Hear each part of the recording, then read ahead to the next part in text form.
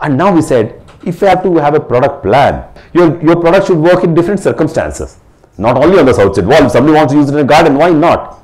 So this is the case. If you are putting so much investment, you put up a stand and it can be in the garden too.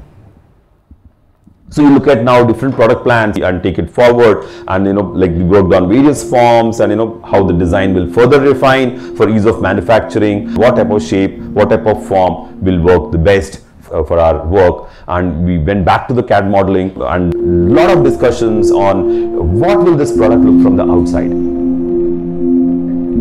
It should look like a kitchen equipment. At the same time, there should be a good perception, and it should also sell by itself. So somebody sees this jetting out, it should be curious. Oh my, what is this? Can I also see what it is? And if it's a solar oven, why don't I buy it? So your product has to do multiple functions when it's in the market. So it should really look very good from outside and very encouraging. So we were very clear with our brief. The form should be such that nothing should get stuck. So we have no ridges on the top. See, we have very, very clean surfaces, and the surface is further improved. See what happens if I have this and I have less volume, right? My containers will not fit in. So now I have to lift this, up and make it a little bit more squarish, but the roundedness is still there. So that is very important. So we do a lot of these options to work out and see how we can improve it further. Now the flanges and all are coming into place. The CAD model is further improving, and then we did the door, and we see how it will work on a stand, how it will work on a window. This is how it will look from outside the house. And this is how it will look from inside. Very convenient to use. You can actually go into the existing slot where people have left slots for air conditioners. And then we have a specification sheet. So very important aspect here is that the outer shell is made of polycarbonate. Polycarbonate is extremely tough. It doesn't break. If somebody even stands on it, it's not going to buckle. So our design is such a way that it doesn't get, because anything jetting out into the environment has to be really robust and strong, and for us it has to be transparent. Then we have the inner shell. Also we use polycarbonate to reduce cost. We could have used other materials for inside, but we found out polycarbonate is very good for very high temperatures, and we are going as high as 110 degrees inside. So we use the inside shell also with polycarbonate and injection molding.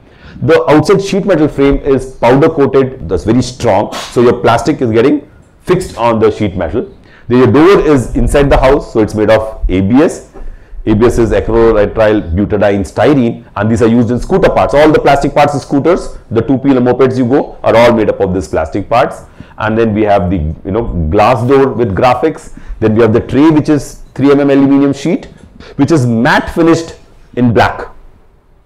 It could be either powder coated or it could be anodized, but aluminium has a problem of leaching into food, so people have some preferences. And now we are designing the food containers also effectively, so that the transmittivity and conductivity is very, very good. So with this journey, we have reached the stage of prototype. Still we are still struggling in the valley of death, which is the second one. As soon as we come up with our 10 prototypes, we're going to put this 10 pilot production. As you know, even after pilot production, we get so much of insights that we need to go back to our drawing board and make for the final production. So we're going to set up a intellectual property agreement where we share the intellectual property with the company for a share of revenue. If you sell 1,000 pieces, he will give us a royalty figure, which will let us, take our design innovation studio forward. So we want to just let you know how comprehension, getting the user insights at every stage of the journey is very, very critical.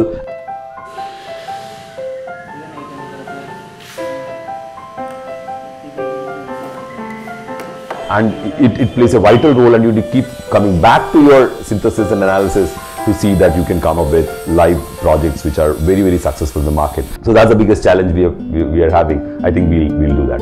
So thank you.